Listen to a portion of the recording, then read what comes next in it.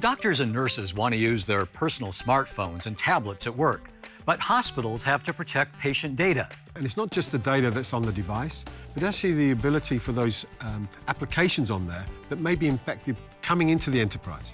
Next on Health Tech Today, how to defuse the wrestling match.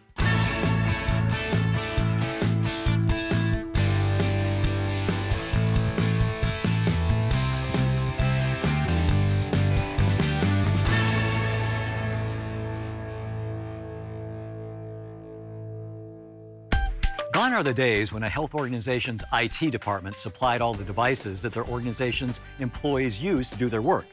Today's employees often want to work with the same devices they use in their personal lives.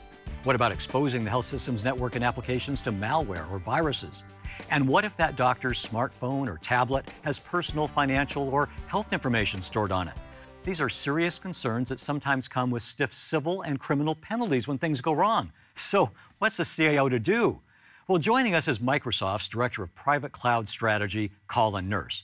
Colin has 30 years of experience in IT and a deep understanding of the complex IT projects that often face CIOs and even CEOs in their organizations. Colin, welcome to Health Tech Today. We have on the table a bunch of devices. Now, some of these devices, like this one here, are built specifically for the healthcare environment. Then there are devices like this, and smartphones and other things. What are the concerns the CIO is facing? So the biggest concern, obviously, is security aspects of the data. That's the most significant. And it's not just the data that's on the device, but actually the ability for those applications on there that may be infected coming into the enterprise. And we can be talking about really important, serious data. I mean, it's patient personal health data, it's financial data. The other thing to bear in mind about these devices, not all of them are compatible for the applications that are run in a lot of the clinician environments. So those are areas of concern, both from IT. Nonetheless, if I'm a cardiovascular surgeon and I've just bought one of these and I'm bringing it into the hospital, it's very hard for you as CIO to say, nope, sorry, you can't use that. You're right. And so we want to say yes, because we recognise the productivity gains that these devices bring to our environments. But having said that, there's still a framework we need to work with.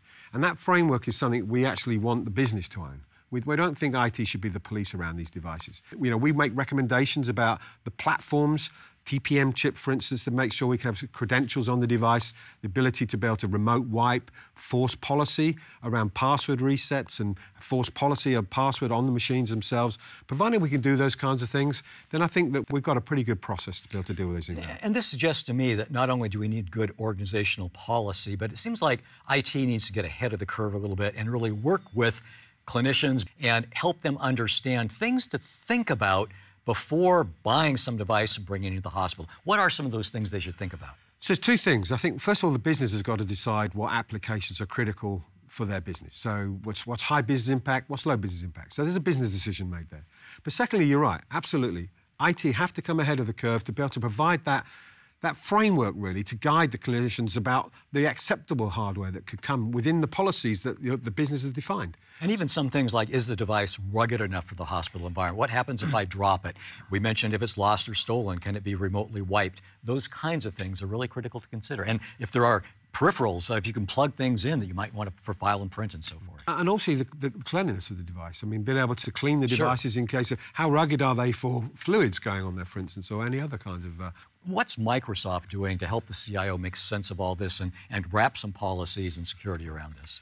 So it's a great question, and we've got a great new tool set out at the moment that allows customers with actually exactly these problems within a policy, within a framework, to be able to manage those devices. Providing you can actually exchange ActiveSync client on that device, we can manage that device in a single pane of glass along with the applications and the servers that they connect to. And you're speaking of solutions like System Center 2012, Intune for viruses and malware, that kind of thing. Absolutely. All right.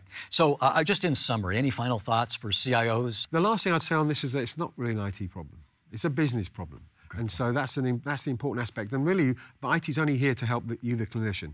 All right. So that's it. We'll leave it at that. Colin Nurse, thanks for joining us on Health Tech Today. Pleasure having you on the show. Cheers.